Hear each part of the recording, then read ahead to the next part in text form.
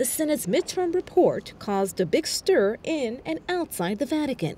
Bishops have clarified that the report is not final, but instead a work in progress. But now the question is, what modifications will be carried out? Yes, I would say that as a whole, the document has been received. But having said that, without a doubt, there have been changes. In virtually every chapter, amendments have been made.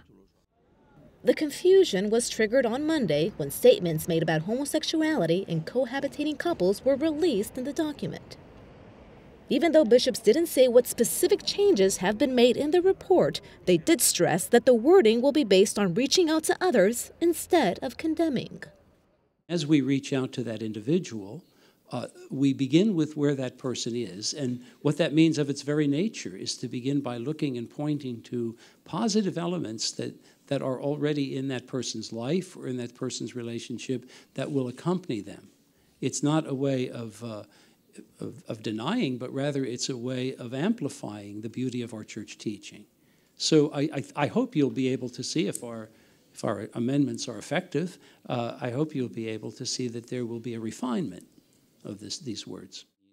It's not just about discussion, but about action, specifically in creating pastoral programs in the church that can support couples during all the highs and lows of married life. The first phase of the 2-week synod will end on Sunday, October 19th, but there's still a long way to go before concrete ideas are put in motion.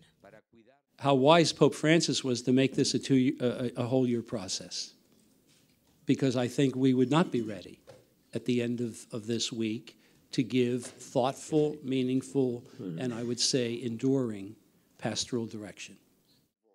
The final version of the midterm report is expected to be approved and released by Saturday, October 18th.